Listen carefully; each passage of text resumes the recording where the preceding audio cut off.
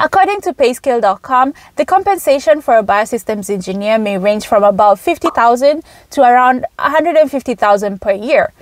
What's up, everybody? Welcome to day 23 of my 90-day challenge, where for 90 days I'm highlighting a college major, telling you what it's about, what courses to expect in college, and what are some of the career paths you can get into with these degrees. Today we're talking about biosystems engineering, so let's get started.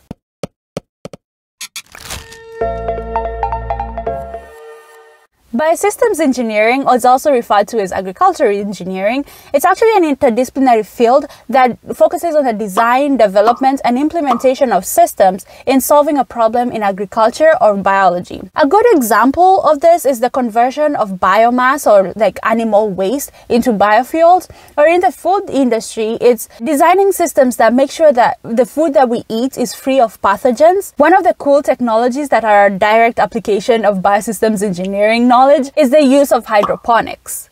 What is hydroponics? Hydroponics is a type of horticulture where you grow plants without using soil. So you could use other types of media. There are different types of media that are used in hydroponic systems. For example, you could use rock wool, cubes, lightweight expanded clay, coconut fiber or coconut chips, perlite, vermiculite, or rocks. If you're interested in learning more about hydroponics, the different types of hydroponic systems, the materials that are used, I will leave those links in the description for you to check out after this video. Despite the highly debated pros and cons of using hydroponics, this system provides food to places or regions that have adverse weather temperatures, such as deserts, places where the soil is not rich enough to maintain the growth of certain plants, and regions with insufficient water. In fact, in Kenya, Miriam Kaburu, who is one of my best friends, she just graduated from Michigan State with a degree in biosystems engineering, and she's using the knowledge that she gained from her major to educate farmers on sustainable farming methods. And she and her team are actually providing farming solutions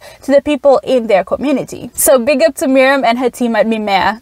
The application of biosystems engineering is endless, which is skyrocketing the demand for biosystem engineers. In fact, according to the Bureau of Labor Statistics, the employment of bioengineers and biomedical engineers is projected to grow 5% from 2019 to 2029. This is faster than the average growth rate for all occupations, which is about 3 to 4%. Looking at 2020, the median pay for biosystems engineers in the US was about $92,000 per year, which is actually much higher than the national average of all income, which is about $78,000. With $92,000 a year, that translates to about $44 an hour. According to payscale.com, the compensation for a biosystems engineer may range from about $50,000 to around $150,000 per year. And this all depends on the education level and the experience that you have. Loving what you're hearing so far?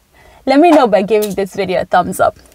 And let's look at courses to expect when earning a degree in biosystems engineering. Courses for the biosystems engineering major are in the physics, biology, and chemistry. So you will take classes like organic chemistry, cell biology, molecular biology, organismal biology, microbial systems engineering, introduction to fluid mechanics, fluid mass transfer in biosystems, and thermodynamics. Specific courses in biosystems include engineering analysis in biosystems, engineering properties of biological materials, and biosystems design and techniques. Depending on the school and the program that you're in, you can choose to concentrate in a particular field. So for example, at MSU or Michigan State, you can concentrate in biomedical engineering, bioenergy engineering, ecosystems engineering, and food science. For a full list of courses to expect in this major and the concentration specifically at Michigan State, I will leave a link in the description. Still with me? Let me know by giving this video a thumbs up and leaving a comment in the comment section. Are you done? Perfect, let's continue.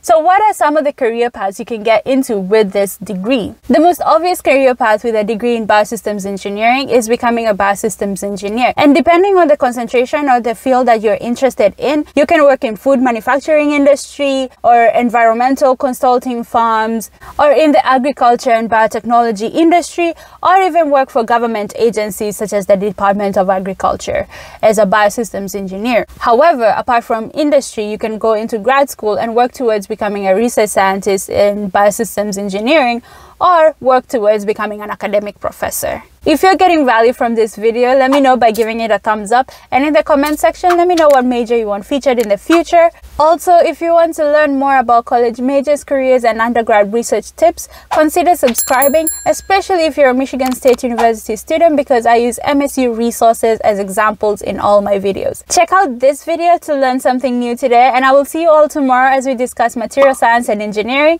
Jacqify out. I've been chillin', watching the ocean with you, baby, up with a slow motion crew, and we up in our clouds when people change.